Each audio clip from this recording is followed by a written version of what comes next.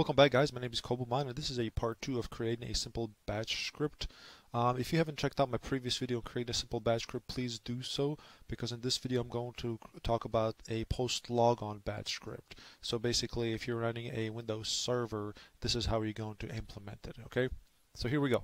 I'm going to go ahead and open up. This is our server level, and if you remember, this is the same desktop area that we used to create our batch script. And just to kind of reiterate of what happened previously, we went ahead and created a batch script and placed it in a folder called in a root of C called a folder called a test folder, right? So let's just go ahead and open this up, and I went ahead and created a few shortcuts and placed it within the same folder.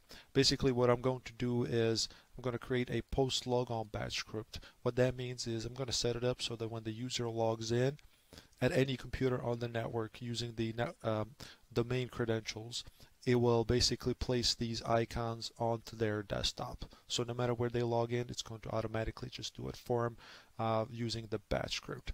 So just kind of go back real quick, and I'll show you what I did. A quick edit and made it slightly different from what I had in my previous video, just to kind of accommodate of what we're doing, because a post-logon batch script is slightly different.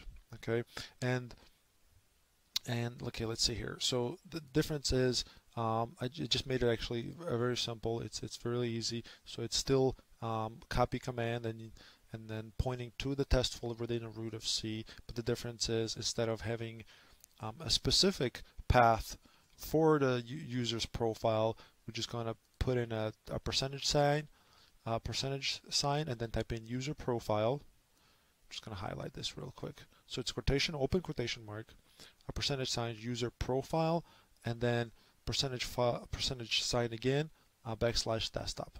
What that means, it's basically means that it will place these shortcuts that I've created here from this folder. It's going to place it on any user login. So whomever the user is, basically this is what this means. So whether it's COBUMAN1, like it was in my previous video, which is my login here, or John Doe profile, it will place it into their profile. So whomever it may be, this is what it refers to, right?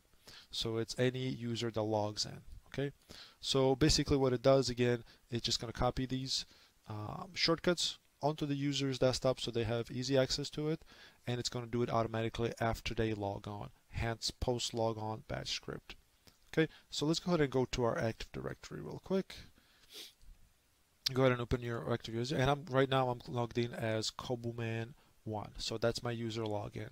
So let's go ahead and make an adjustment. So this kind of refers back to my Active Directory video that I've made in the past. So if you need more reference about Active Directory, I'll go ahead and post a link right here as well. So if you want to check that out, please do so. Okay, so here's my profile in Active Directory for COBUMAN1. This is my login ID here. So I'm just going to go ahead and double click it.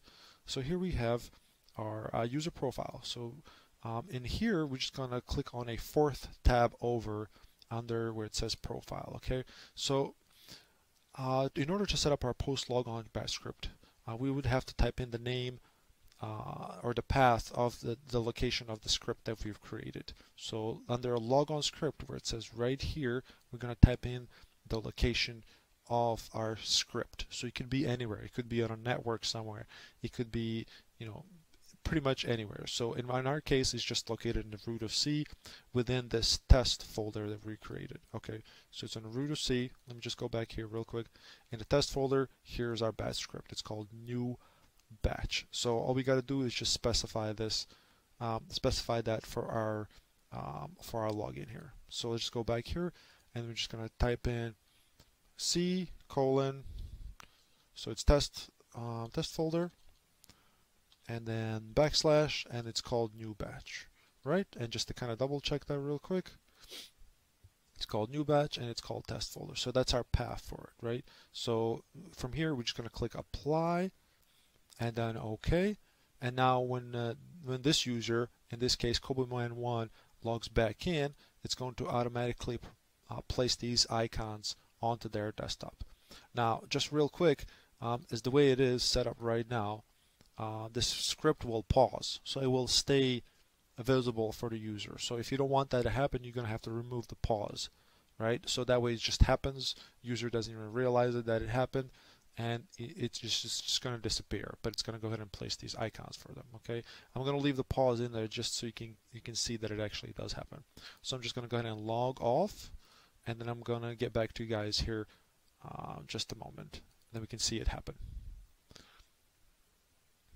Okay, well, that was pretty quick, so I didn't have to pause the video or anything like that. So let's go ahead and go back to our remote or station. In my case, it's just a remote desktop location, and I'm just going to log in.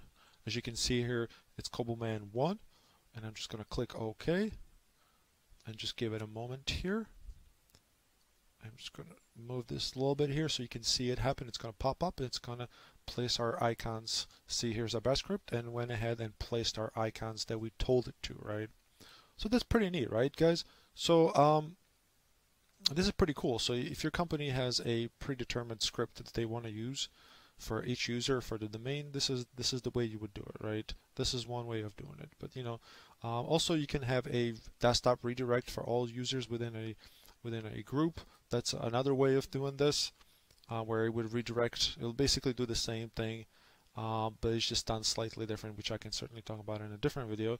But this is one way of doing a post logon batch script for this specific user. So if somebody creates a new user in Active Directory, they can certainly do this, you know, if they want to be a customized setting. Now, just real quick, another way to make sure that another way to basically set up a workstation or a PC to automatically install these icons, specific icons, is to, this is basically at the local level, doing the same thing we did. It's just going to do it automatically each time. So you would have to go to a computer and go to the root of C, go to users, and then go to a default folder. This is a default folder for all the users they'll log in. So I'm just going to go ahead and delete these here. Well, actually, it's not going to matter because I already have a. This only works for the users that log in for the first time on the computer. So this is not going to work for somebody who's already been using this computer, right? So it's only a default location with files for the new user that never sat at that computer. Okay.